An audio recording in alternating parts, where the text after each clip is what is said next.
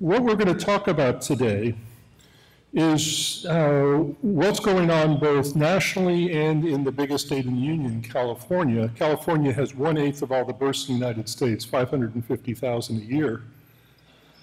What's going on in terms of maternal mortality and maternal morbidity, both in the increase, and as you will see, we've actually made a dent in it. We're going to go through very quickly some of the definitions of maternal mortality and severe morbidity, the top 5 causes, and what we can do as professionals and as a team to help reduce maternal mortality. I've no disclosures. We are supported in this effort in maternal mortality reviews by the state of California. And I must say, we've had, in our maternal mortality review committee, which I also chair, we've had a great effort from a number of the leading anesthesiologists in the room, including Sheila Cohen, your past president, Ed Riley, who's director of anesthesia at Stanford, Patsy Daly, who's a wonderful community anesthesiologist, so we've had great support. My slides are a little different than what's in your handout because there's a number of articles that got published just in the last even weeks. In December, in the Green Journal, the CDC published national data. We got release of some of the California data a few weeks ago, and in April, which came out a few days ago, April Green Journal, we published our California analysis of the leading causes of pregnancy-related mortality. And then a national bundle for hemorrhage has also been released and will be published in, and I'm very pleased to say, simultaneously in the Green Journal, in Anesthesia and Analgesia, and in the nursing journal Joggin, probably in June, and we're going to discuss that in the second session. So, overall, the reduction in maternal mortality has been a spectacular public health success in the United States. If you look back at the turn of the last century, 1900, 1920, it was 800 per 100,000. And then it fell very dramatically through the 40s and 50s to a very low level in the 1990s. Declared a success, and we broke camp, so to speak, stopped our maternal mortality review committees, and declared a success. What happened, though, is while the rest of the industrialized world continued to improve, as you see here, Germany, France, Italy had sequential decreases from 1980, 1990, 2000, 2008. United States was the only one that plateaued and then went up. This is in more detail. In green is the US maternal mortality rate from the CDC, showing this increase in the 2000s. California, as I said, is the biggest state by far, 1/8 of the birth. We were basically right there in line with the US each and every year, plus or minus just a little bit, and we're going to show you what happened later with that. The CDC data, this came out showing here, and you can see there's been a general decline as they follow this with death certificates.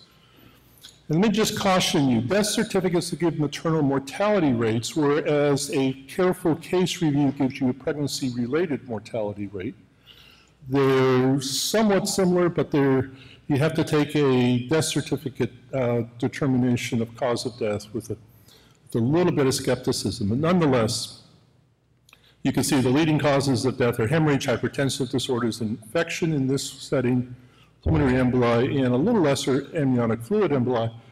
Fortunately, as you see in the middle, very low rates nowadays for anesthesia-related maternal mortalities. What has increased on the right-hand side are what was formerly called indirect causes, which are underlying medical conditions. Some related, some not to the pregnancy, such as cardiomyopathy. The largest cause of maternal death in the United States is cardiovascular disease, which is going to be very important for this audience, both pregnancy-related, cardiomyopathy. We actually have another article in press examining the different types of cardiomyopathy. Not all are pregnancy related. There's hypertensive cardiomyopathy, which is a significant portion here, and other causes.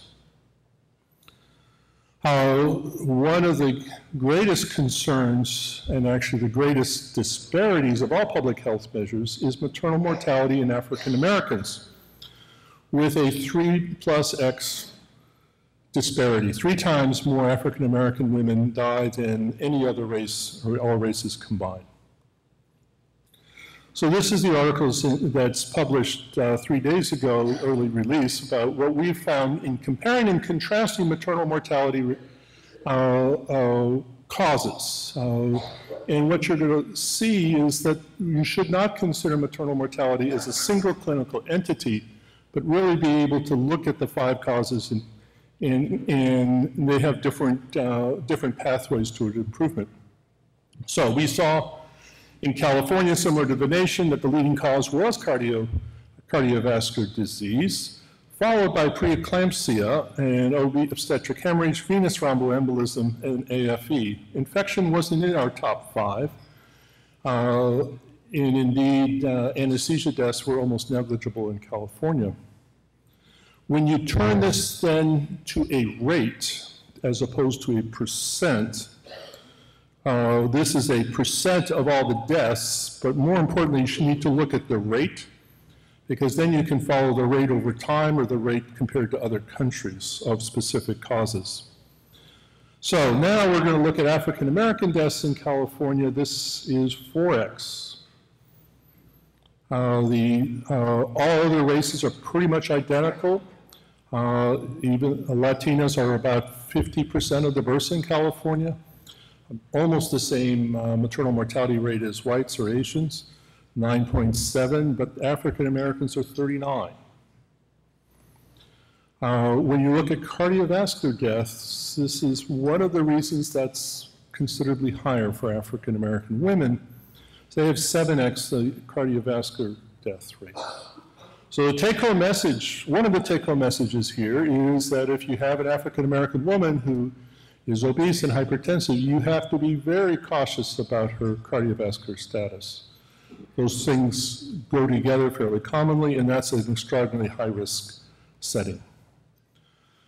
So BMI, Dr. Scavone is going to be speaking about obesity in the next lecture. We were quite interested in the relationship between obesity and maternal mortality, because that has been increasing over that last decade.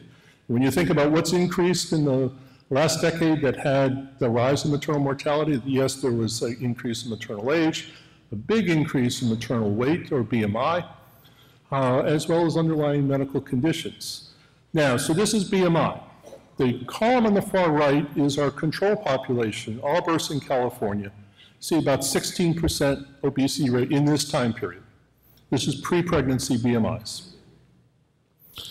So overweight is the red and normal weight is the blue.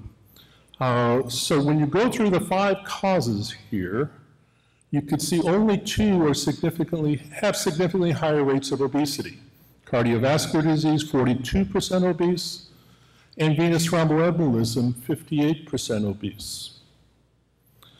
Preeclampsia, deaths from preeclampsia, deaths from hemorrhage, and deaths from amniotic fluid did not have significantly higher rates of obesity. So the effects of obesity are really concentrated on cardiovascular disease, on venous thromboembolism, which should not be a surprise. You know, obese patients and other medical specialties have higher rates of venous thromboembolism. It should be noted that none of our deaths from venous thromboembolism in this time period had any chemoprophylaxis, even though they were obese or morbidly obese. 26% were morbidly obese. So I think there are some clear opportunities there. So these are the only 2 causes that had high rates of obesity, higher than the general population. So the timing of death is actually also quite different and interesting patterns between the 5 leading causes: AFEs, venous thromboembolism, OB hemorrhage, and preeclampsia. You could see that, not surprisingly, venous thromboembolism happens significantly later than AFE or hemorrhage, which are generally labor and delivery immediate events. Cardiovascular disease is the one that has the long tail. This is a box and whiskers plot, and what you see on the inset is how to interpret that. The middle line is the mean, and the big box is the 25 to 75th percentiles. And you can see that it's a skewed distribution with a very long tail. Now, chance to alter outcome. This is our way of determining preventability. Preventability in a maternal mortality review is inherently subjective. You're looking at cases retrospectively, you're trying to make a judgment, you weren't there. What we teased out, and it's very hard to be dichotomous yes-no. What we had our committee do was to make judgments as what was the chance to have altered the outcome. Were there specific and feasible actions that could have been implemented that would have changed the trajectory of the woman's disease, is how we define that. And there were some significant differences here. Preeclampsia, hemorrhage, and VTE had 50% or 7 to 70% chance of, good or strong chance to have altered the outcome, whereas AFE was a harder one, much harder one. With 83% had some, and so there was some hope there, but this is again a different time period. Now, we spent a lot of time looking at contributing factors. I'm going to blow this slide up in a moment, so don't worry. We looked at contributing factors among providers, facilities, and patients to see what were the drivers for the maternal death. And the size of the bars gives you a sense from 0 to 100% of cases, and you can see that the top category, which was provider factors, had far and away the strongest ones. So we're going to dive down into these as we go along. So this had more contributing factors, in particular among obstetric hemorrhage and preeclampsia. The preventability side has been shown by other studies as well. North Carolina, with the CDC, did about a 6-year review of preventability, showing hemorrhage and preeclampsia were far and away the most preventable. UK defined it differently in their confidential inquiries of maternal deaths, looking at substandard care that had a major contribution to the case. And they also, the UK had been working on hemorrhage for about a decade, and so they had a little less preventability among the remaining hemorrhage deaths. So what makes it preventable? This is a blow-up of the provider factors. And what we saw was a recurring theme of delayed response to clinical warning signs. Dr. Meyer is going to be speaking to you later this morning about MUSE or paying attention to clinical warnings, and that's a really important direction that I think we're all going to go in as we work as a team. So delayed response to either vital signs or clinical signs, clinical symptoms or laboratory values was a driver in a very large number of both of these cases, both of these causes. And then ineffective care. This time period, there was very little use of balloons, there was very little poor use of uterotonic medications or of antihypertensive medications. And our twin demons that you see in the lower right here, that we see again and again in these cases, was denial and delay. And I think those are things that we've all seen on our labor and delivery units. So it's evolved that the two most, that hemorrhage and preeclampsia are the most common preventable causes. And as you see, they are the most common causes of severe maternal morbidity. And they have high rates of provider, shall we say, quality improvement opportunities. So we say severe morbidity, what are we referring to? There are a couple of approaches to that. One is developed by Stacy Geller and Sarah Kilpatrick in the University of Illinois, Chicago, that ended up looking at defining severe morbidity as near miss by a definition of 4 units of blood transfusion or ICU admission. That's very effective, and that's, as we'll talk about, has been picked up by the Joint Commission, but that's not a measure, that's an indicator. And you can't measure those items outside the hospital. So what the CDC did in this series of articles was to identify how to measure severe maternal morbidity. using ICD-9 codes for diagnoses that are typically those seen in an ICU. Pulmonary edema, being on a ventilator, ARDS, renal failure, those sorts of things. And blood transfusion. As we'll see, that's a significant driver. So this is the CDC's measure applied over time, over that last decade. They chose a scale of 10,000, so the 129 on the far upper right is actually 1.29% of births. You can see in the same time period, maternal mortality rose by 50 to 100%. Maternal morbidity also rose that 50 to 75%. But note the green and the orange. The green is all maternal morbidity, severe maternal morbidities, and the yellow or orange here is after you subtract transfusions. So what changed in this time period was really the rate of hemorrhage and the rate of blood transfusions. So when you combine different ways of looking at morbidity and mortality, you see in this slide, mortality is 1 to 2 per 10,000. And you have a distribution, this is roughed up collection of a whole series of articles in the US, about even numbers of emboli, infection, hemorrhage, and preeclampsia of 10 to 15% in most studies, with cardiac disease being the most common. If you were to define severe maternal morbidity as ICU admissions, you get a change in distribution, and that's 1 to 2 per 1,000. However, if you go on and use the CDC definition, which is 1 to 2 per 100, or 1 to 2%, hemorrhage and preeclampsia dramatically dominate. We just finished a severe morbidity study in California, and those two account for 80% of the severe morbidities, is hemorrhage and preeclampsia. Therefore, they were the directions that we first went to in California for a series of toolkits and then quality collaboratives for hemorrhage and for preeclampsia. This has been taken up at the national level by the National Maternal Health Initiative, which is major organizations trying to address maternal mortality. We put together an ACOG CDC work group that was multidisciplinary with core safety bundles in hemorrhage, severe hypertension, and VTE prevention, and then supplemental safety bundles on maternal early warning sign, facility review, and family and staff support. We've published now a series of articles in the green and soon to be other journals, and then this has been picked up by the Council on Patient Safety with the following not insignificant challenge, that what every birthing facility in the United States should have are safety bundles for hemorrhage, hypertension, and venous thromboembolism. The Council on Patient Safety and Women's Healthcare is vice president or president level representatives from every maternal health organization, including yours, from SOAP, ASA, ACOG, A1. I've been in Washington enough now, I know all the acronyms, but there's a lot of organizations engaged in this process.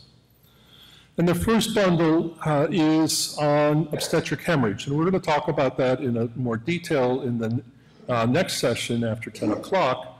But this bundle is not a defined protocol, but it's saying that you should have a protocol that goes with a checklist. We give you examples. You can tweak it to fit your local hospital's resources and needs, but you should have a team plan.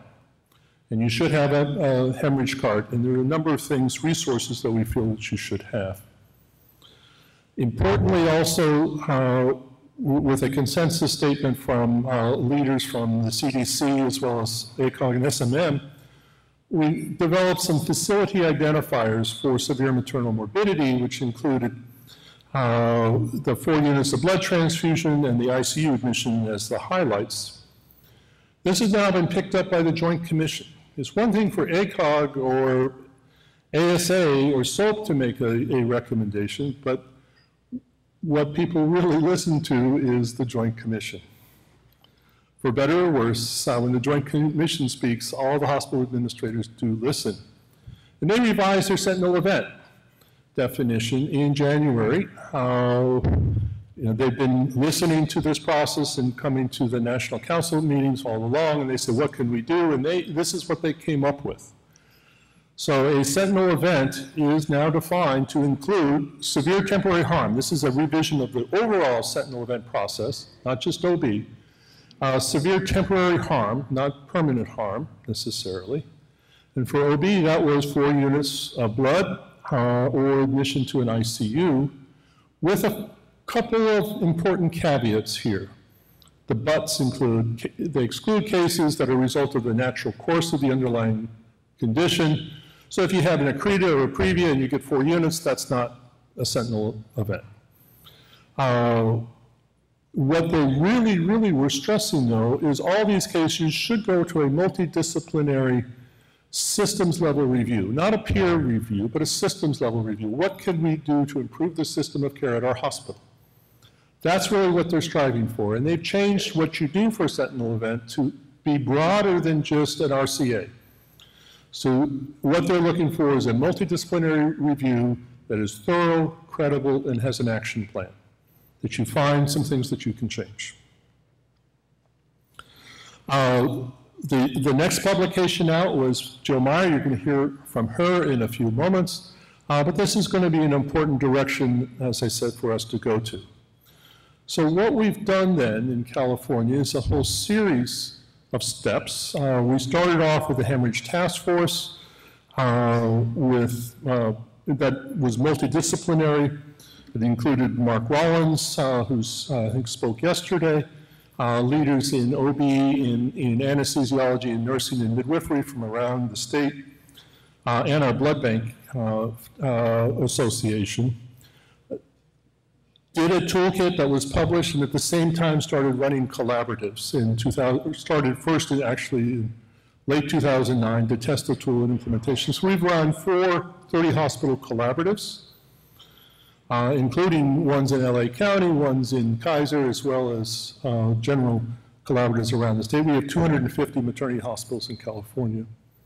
And now we're in the midst of statewide implementation with some support from the Merck for Mothers Foundation. We have the same pattern for preeclampsia.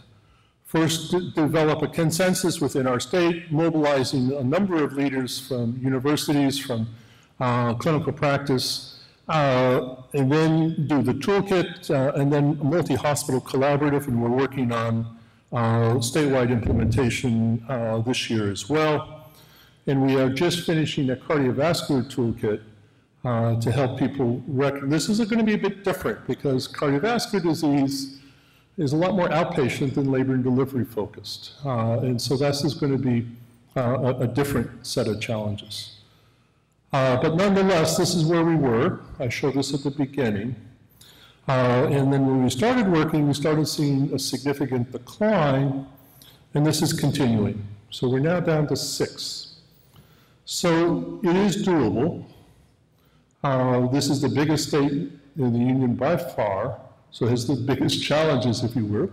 Maybe New York might argue with this. New York City is actually in the 25 range. But it's, by working together and bringing all our specialties together, nursing included, we've been able to get a lot more teamwork on labor and delivery and a lot more effort being focused on, our first steps were hemorrhage and preeclampsia. But those are prototypic causes.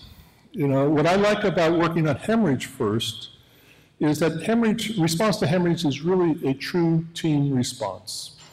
A lot of this is done team steps, which is okay in the abstract, but you really want to have experience with real cases. And hemorrhage is a really good example of what a team response can do. So I think it's served to improve the safety for all conditions, not just for hemorrhage. Now, maternal mortality, this is California data again, has gone down in all races. It's gone down significantly in African Americans, but you still see this big racial disparity in the rates. Whereas others are 6 to 9, this is 29.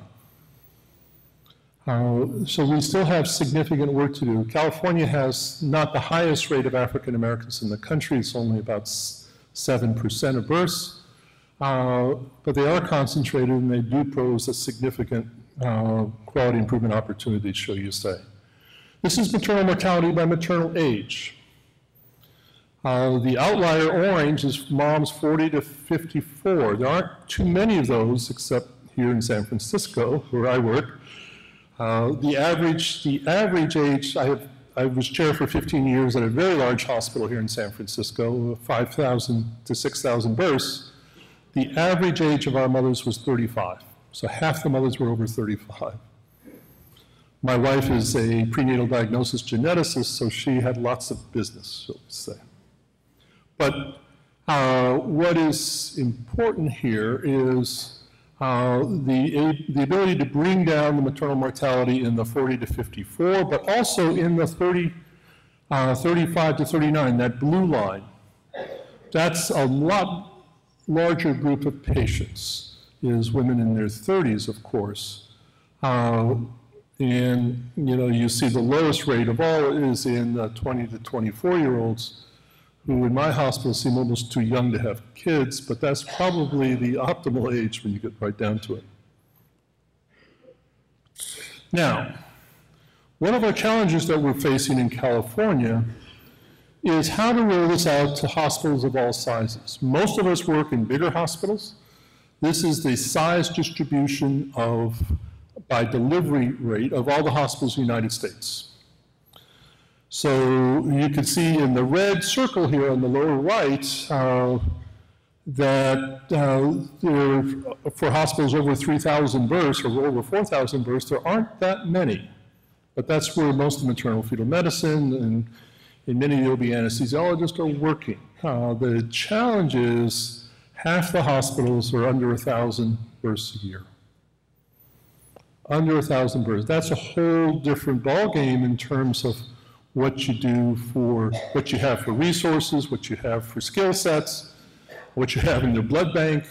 All those issues are very different in smaller hospitals, and that's a focus area that we're working on right now, because everybody knows California has big cities, the Bay Area, Los Angeles, San Diego, but we also have a lot of mountain and rural agricultural communities that have very small hospitals. And I think before we're done, we have to have good plans to roll out these bundles in a way that's going to support care at those, including, though, and the levels of care document just came out from ACOG and Society of Maternal Fetal Medicine that better focus on regionalization of highest risk mothers away from low-level, low-resource facilities. Certainly, a CREDIS should not deliver anywhere that does not have a lot of experience and a very large blood bank. So this is a continuing challenge. What do we do for small hospitals? And this is now has a national focus as well. So thank you very much, and we're going to have questions, I believe, after the full set of presentations.